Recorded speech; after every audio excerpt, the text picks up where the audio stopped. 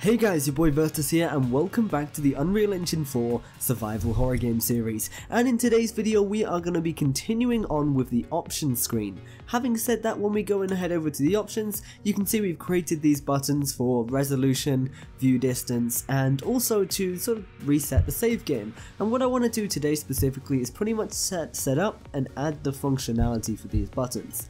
So having said that, when I go ahead and press 1920 by 1080, it will change the resolution to that, and the same goes for the view distance. I want to increase that, decrease that, and I'm also going to be going over sort of scalability references to sort of add your own settings in, because you're really not limited to just those ones there that I've got. So having said that, let's just go ahead and open up our main menu widget and sort of let's dive into the graph view. Not design view, sorry, for design view, and then let's go ahead and click one of the buttons.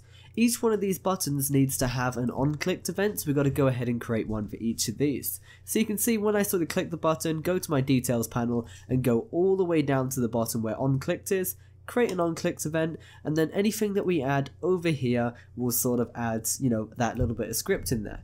And the way that we're going to be using all of this is through console commands. We can create console commands sort of to build around the kind of graphical settings that we want to go through. So what I'm going to do is I'm going to show you a scalability reference made by Unreal Engine 4 to sort of allow you to change a bunch of the settings. So let me go ahead and show you this up on my screen. So just scrolling down here, you can sort of see I can use console commands to change things like view distance, so r.viewDistance, and going down, and I can just sort of change the values. So I'm going to start off with something simple. I'm just going to show you how to set the resolution inside of Unreal Engine 4. So it's just set res, when you type in the resolution, so that would be set res 1920 by 1080, because this is sort of that button. If you want to make the game full screen, you just add a F to the end. If you want it to be windowed, you just add a W to the end. But for now, I'm just going to leave it at exactly that. And after we do that, I'm going to go ahead and do the same thing for the 1280 by 720 button.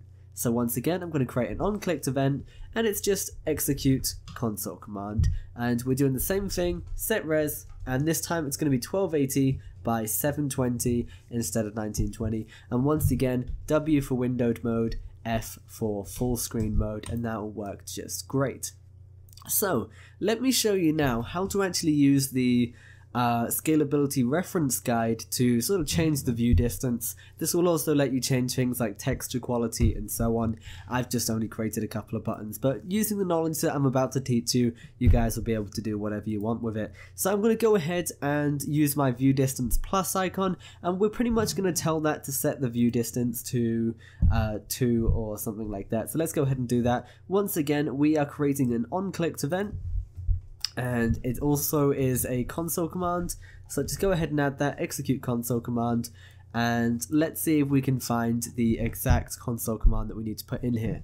So view distance for this one, it is going to be r.viewDistanceScale, and then it sort of goes between 0 to 1, or you can even have it higher than that if you want to. So if you want it to be super far high, super far view distance, you can do it. So I'm going to go ahead and set that to 1 for now, and then I'm also going to create one for view distance minus, and I'm going to set that to 0.5. So pressing these two buttons, the player can sort of switch between the view distance, and obviously that's going to make an impact on performance as well. So I'm going to go ahead and press that, and I am going to drag it out, execute console command, and this is going to be, we've got to make sure it's not just one, we've got to add all of the rset view distance as well, all of that. You can't forget that, you can't just type in 1 like I did there. So let's go ahead and add that. Let's just find it again, and that is r.viewDistanceScale. So let's set that in there. So r.viewDistanceScale. Try and get this, it's all, sometimes it is case sensitive, sometimes it isn't. Just try and get it in if you can. And then I'm going to set this to 1, and we're going to do the same thing over here, r.viewDistanceScale, and we're going to set this to 0.5, so it's sort of half of the normal view distance. So hopefully that should sort of increase the FPS for the player a little bit. So I'm going to go ahead and compile that, And once I've done that, I'm going to make sure I press play, go into my options, and sort of play around with some of the buttons. You're not going to see them work at the moment as it's sort of in the normal viewport, so if you do want to see them working, you are going to go ahead and have to create a standalone version of the game. Just get it open. It can take a couple of minutes to load up, so just give that a moment. Hopefully it doesn't take too long. In the meantime, it's definitely worth, looking at some of the other settings that you can play around with. The main ones that I would probably change if I were you guys would be things like the shadow quality. That is probably going to be the main sort of hit on the performance, and you can sort of see the differences here with these little examples that they've got of what changing it between 0 and 3 is going to be. So 0 is going to be on the left, and there's sort of no shadows at all really, and on the right hand side all the objects are casting a shadow, and it gets a little bit darker and it just makes it a little bit more realistic. So there's loads of settings in here. The link for this scalability reference is going to be down in the description below, so you can go ahead and check that out if you want to. So hopefully, let's see how it's doing. So it hasn't opened up just yet. What I'm going to do is I'm going to go ahead and pause the video here and just sort of dive back into it in a second. Okay, so now that we've got this all loaded up, let's go ahead and try some of these buttons. Ignore all of the heads-up display stuff on top of the screen, we'll fix that later on. But if we were to go into our option settings, and then we try and change the resolution, you can sort of see it's changing that. If I go ahead and press the 920 by 1080 button, it makes it full screen. If I press 1280 by 720, it makes it nice and small. You won't be able to see the changes on the view distance buttons, but they are changing, and they are working just fine. So we've got all of our functionality for that set up now, and it should be looking really cool. Now the next thing that I'm going to do is I'm actually going to fix up the appearance on these buttons because they don't look too great when you click them, the hover state and so on and so forth. In terms of the functionality for the reset save game video, that is something we're going to be covering in the next video, as it's a little bit more complicated to sort of round up in this video if we can.